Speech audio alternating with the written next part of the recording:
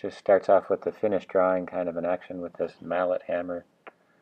And again, when you start off, you're trying to get a line of action with the head to start with, and then the kind of the body or the rib cage, and then the pelvis, and following that line of action, and then the stick figure still coming out for the legs and arms. And then as we've done the hand illustrations, the feet aren't too much different on some of these characters. But once you get the line just like a stick figure, then fill it out with the circular shapes, if you remember. And we'll build that piece up. So here's a detail. So the hands, again, are pretty expressive, so if you can get that part kind of pretty accurate, then it helps. I'll try to leave the face for last. And it still has that egghead shaped character, but 2 circles to make up the nose because it's a different type of character.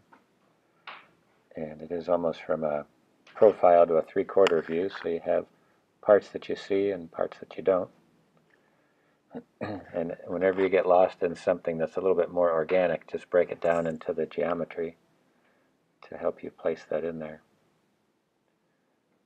And we'll build that piece up.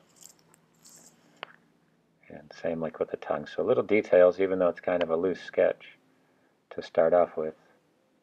You know, because even you don't really have to erase, you can just shade right over the top of it.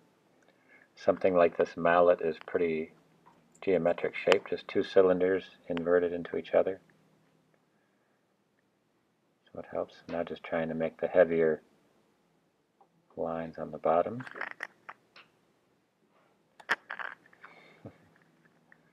And builds that section up. Again, just that thin and thick stroke again helps with that piece. And the shading, whatever the hatch lines are, go with the form because it'll accentuate the volume as well as give it the texture for it. So it'll be a good combination to it.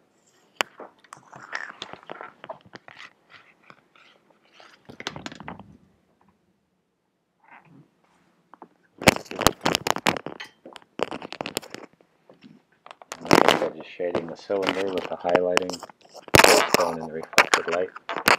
Kind of putting like a metal band on there just to give it, and then all the lines of action that you can put in. Build that piece up.